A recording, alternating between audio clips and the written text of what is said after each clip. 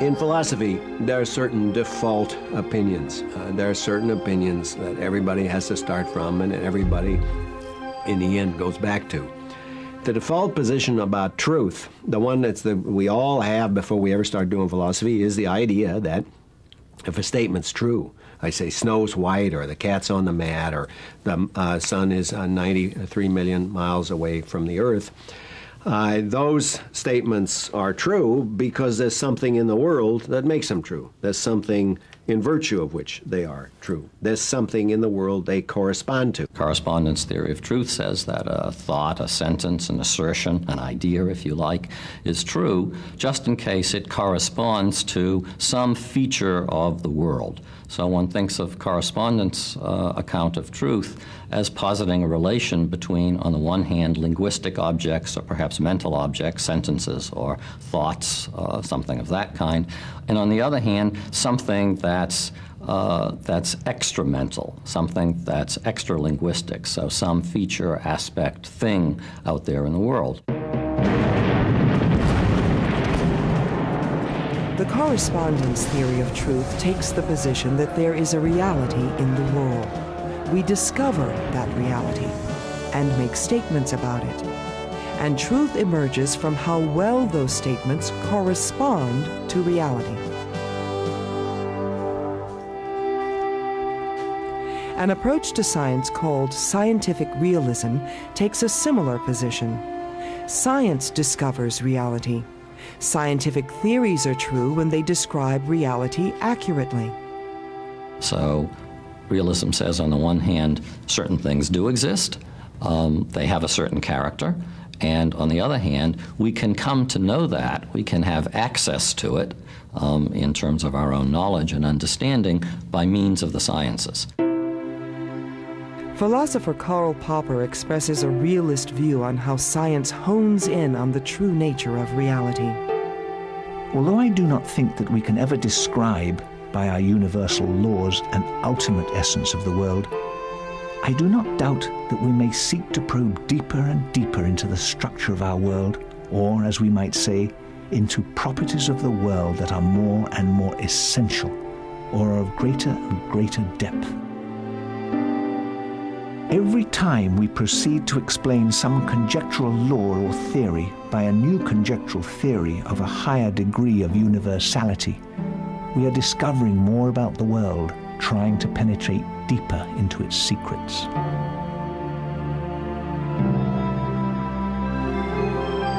One challenge that has been posed to correspondence theory and scientific realism is that they are limited. They don't cover all the situations in which people commonly refer to truth. What makes a logical statement or a mathematical statement true isn't in any very obvious way that it corresponds to something out there in the world that might not have been out there. So you need a special account of truth in logic and mathematics. Anything that's within the scope of rational thinking, and in particular of logic, is subject to being called true or false. I don't think that everything that is subject to being true or false in that sense is a description. And I think as long as we think that everything that's true or false has to be a description of some realm, we won't understand ethical truth, we won't understand logical truth, we won't understand mathematical truth. A theory of truth that many people find more applicable in these kinds of situations is called the coherence theory. It maintains that an idea is true when it coheres with or fits in with other ideas. Brand Blanchard gives an example. It is perhaps in such systems as Euclidean geometry that we get the most perfect examples of coherence that have been constructed. If any proposition were lacking, it could be supplied from the rest. If any were altered, the repercussions would be felt through the length and breadth of the system. The coherence theory was part of idealism. Idealism, you remember, says there is no real world. There's just our system of representations. Well then, what's truth? If there's no real world, well, truth just consists in how our various beliefs and thoughts and judgments cohere with each other. Coherence theories don't necessarily contend that truth depends entirely on coherence among ideas. They can, for instance, say, look at scientists. How much of what they do depends on describing reality, and how much depends on getting their ideas to cohere? When a scientist goes through a process of empirical confirmation of a theory and praises it as the best candidate among the available theories, he doesn't compare the theory with reality, except in this highly indirect way of making it square with the beliefs which reality has forced him to acquire. And if a philosopher comes along and says, given that the relation between your theory and reality is this incredibly complex, indirect thing, why do you think your theory is true of reality? The scientist should tell the philosopher, look, this is what we mean by a theory being true of reality. It's just a theory which renders as many beliefs coherent as possible. What more do you want? The idea that scientific theories are considered true because they cohere with other theories was voiced most forcefully by Thomas Kuhn in his 1962 book, The Structure of Scientific Revolutions. 2 days worth of earthquakes, September 9th. In Kuhn's view, every scientist works within a conceptual framework called a paradigm. A community of scientists agree about that paradigm and use it as a foundation for their work. A new theory is true for them only if it fits into this paradigm. I like to call these things consensus theories of truth. They come in different varieties and flavors, but the basic idea is always the same, namely that an assertion, a sentence, an idea, a thought, a theory, if you like, is true, just in case the right people believe it or would believe it under the right circumstances. And that's, of course, entirely a human-centered concept of truth.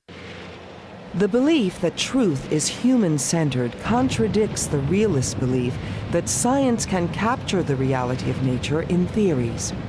Thomas Kuhn describes the conflict. We're all deeply accustomed to seeing science as the one enterprise that draws constantly nearer to some goal set by nature in advance. But need there be any such goal? Can we not account for both science's existence and its success in terms of evolution from the community's state of knowledge at any given time? Does it really help to imagine that there is some one full, objective, true account of nature, and that the proper measure of scientific achievement is the extent to which it brings us closer to that ultimate goal? Yeah, I think the whole idea of one truth is a bad leftover of Greek metaphysics and Christian theology. I mean, I think the notion of one truth is basically just the notion of one God, the powerful father figure of monotheism, the figure to whom we owe absolute obedience, who has authority over us. And this is just an idea that we would be better off without. To compare Popper's and Kuhn's positions, consider how they look at the shift from Isaac Newton's theory of gravity to Albert Einstein's. In Newton's theory, gravity is caused by attraction between bodies. The planets stay in orbit around the sun due to the balance between the pull of gravity and their own momentum. In Einstein's theory, large masses curve the space around them. Planets move through the curvature of space around the sun. Attraction is not a factor. How should we look at these two theories? Popper contends that gravity is a fundamental feature of reality. Newton's theory probed it deeply, but Einstein's theory probed it even more deeply and gave us a truer account of the universe. Kuhn, by contrast, questions whether we can think in terms of fundamental reality. For him, both theories are simply paradigms, explanations that were widely accepted by scientists in different eras. Indeed, Kuhn takes exception to the whole realist effort to base the search for truth on a belief in objective reality. There is, I think, no theory-independent way to reconstruct phrases like really there. the notion of a match between the ontology of a theory and its real counterpart in nature now seems to me elusive in principle. Kuhn's view that all theories or paradigms depend on consensus within a community and that paradigms come and go has often been criticized as relativism. In relativism, all theories are tied to a point of view, and there are no independent standards for truth. Kuhn vehemently denied being a relativist and defended conventional standards for evaluating scientific theories. He always insisted that, first of all, he accepted the standard moral values.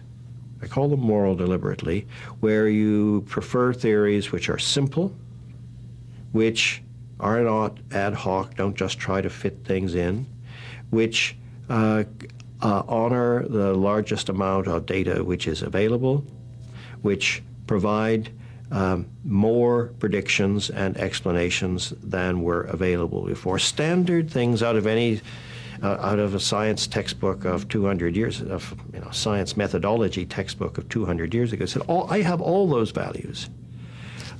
They just don't determine what happens in the course of actual scientific research.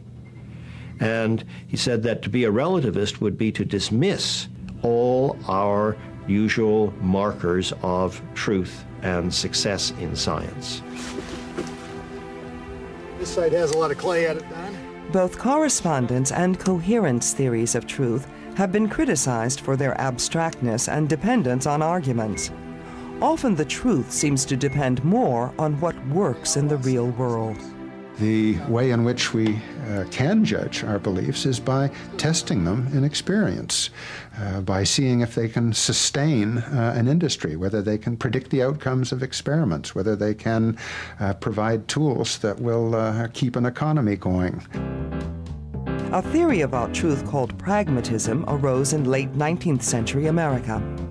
In his 1907 book, Pragmatism, A New Name for Some Old Ways of Thinking, William James contrasts pragmatists with what he calls intellectualists.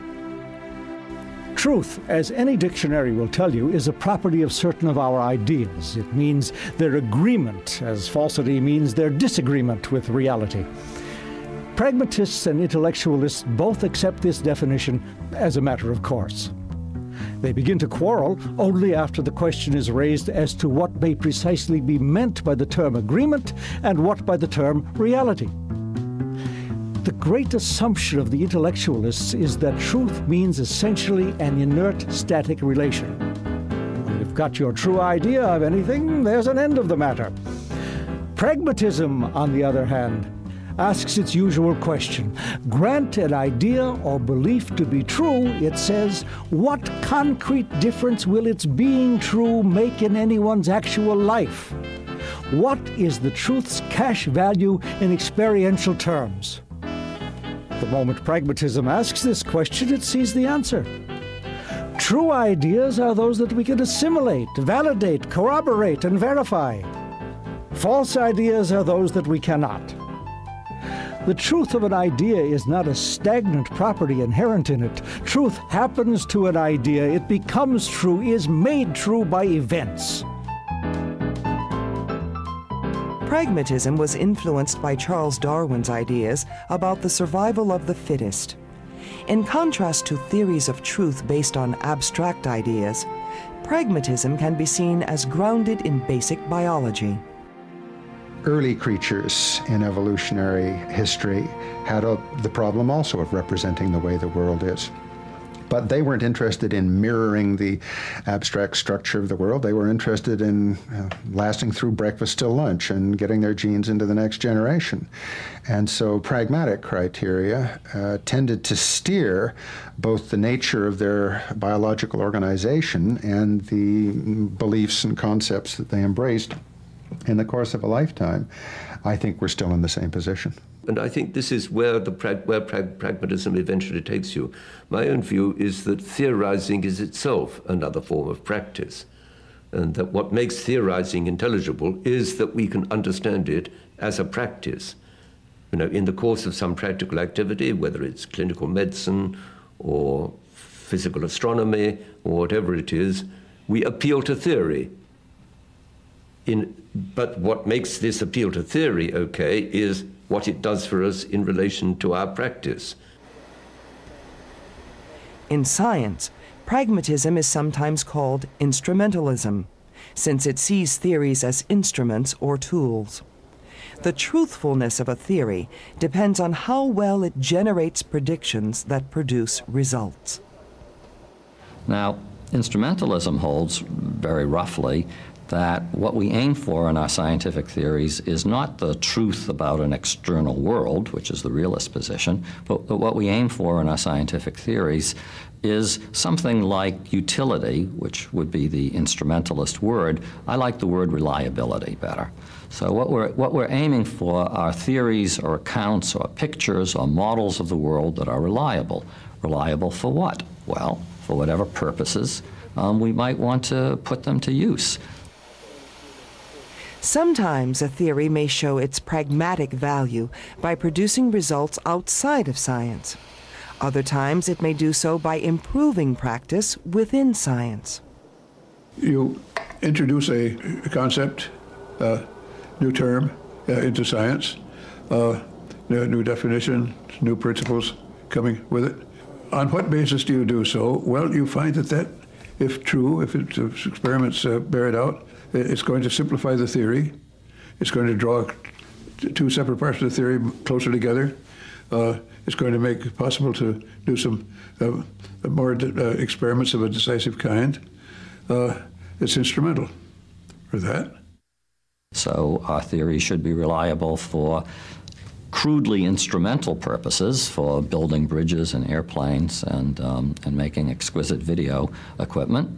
But our theory should also be reliable as reflective tools for exploring some aspects of the world around us that we haven't yet come to terms with and perhaps even yet begun to conceptualize.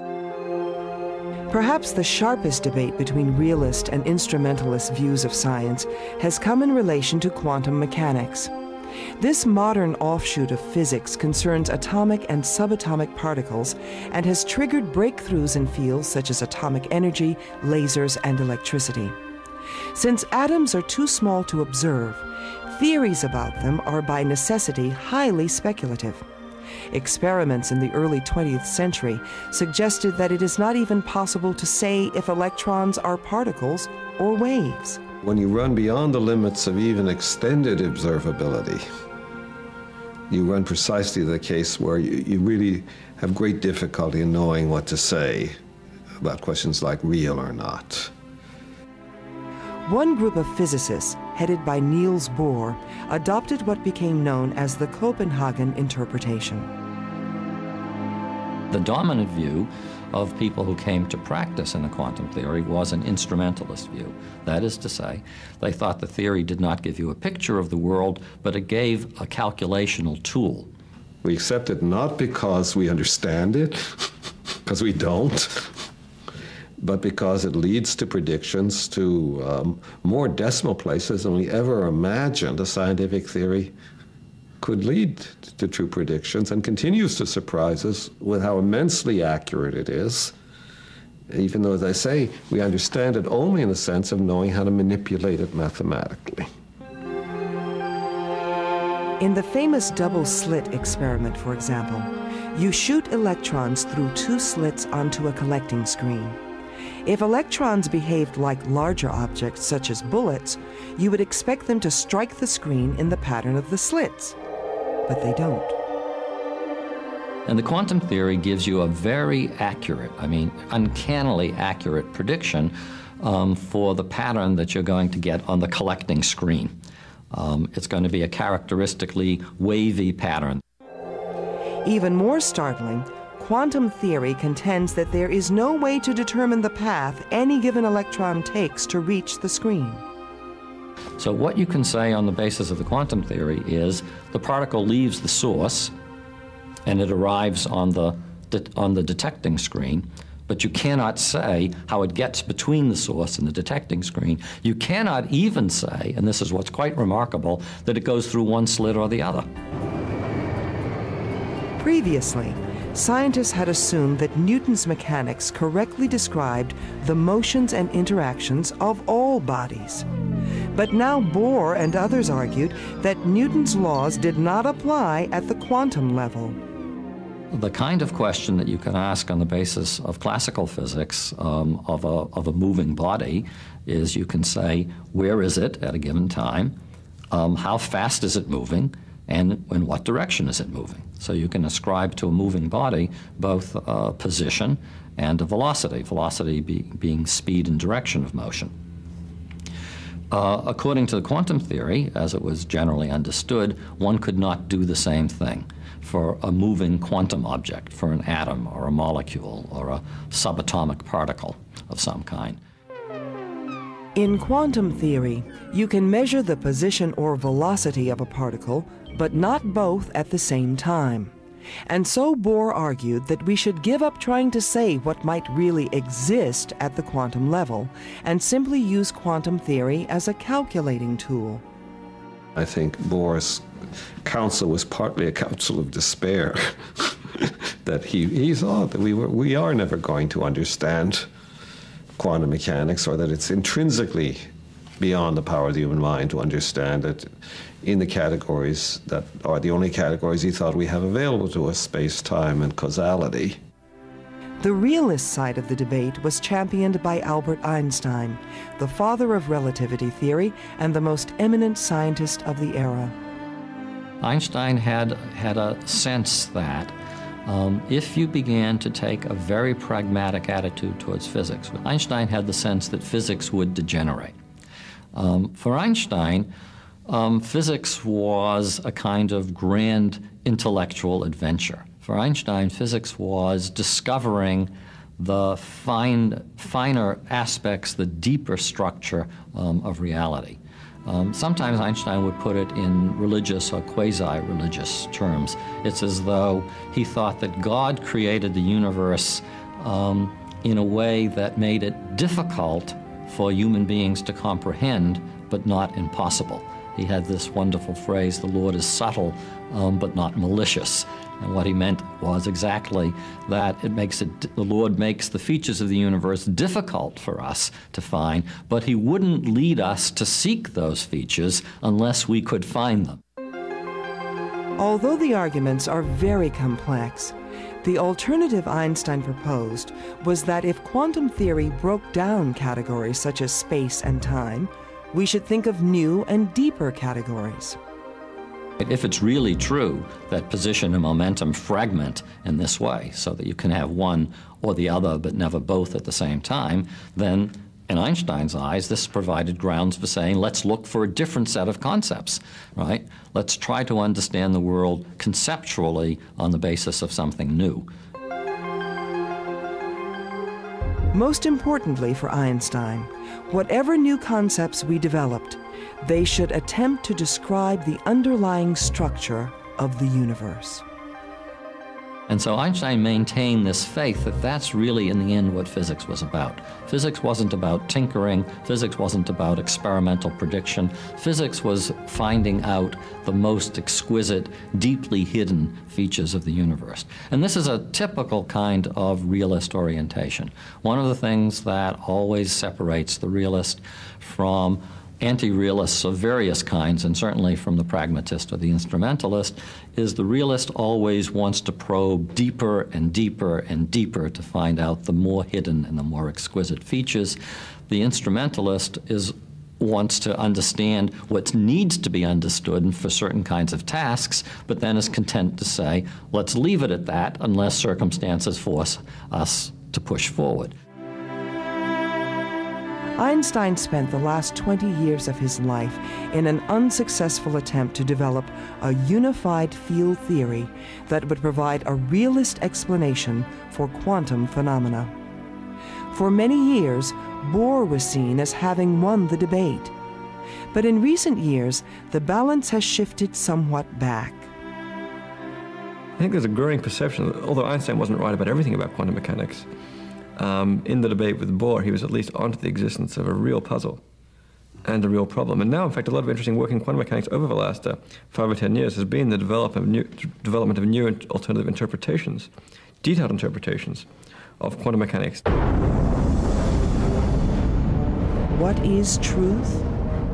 In both philosophy and science, various theories have attempted to provide an answer. Each seems to contribute a vital perspective. But do any cover the whole picture?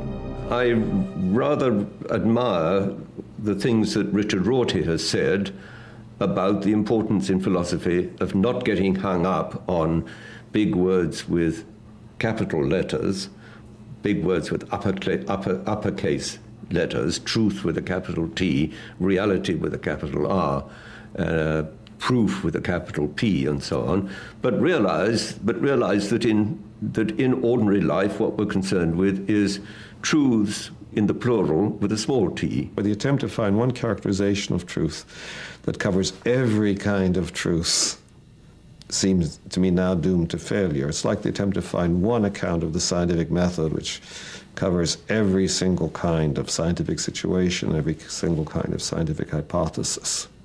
It's a tendency in philosophy to look for the generalization that covers all the cases, and we always lose, but we can't resist trying.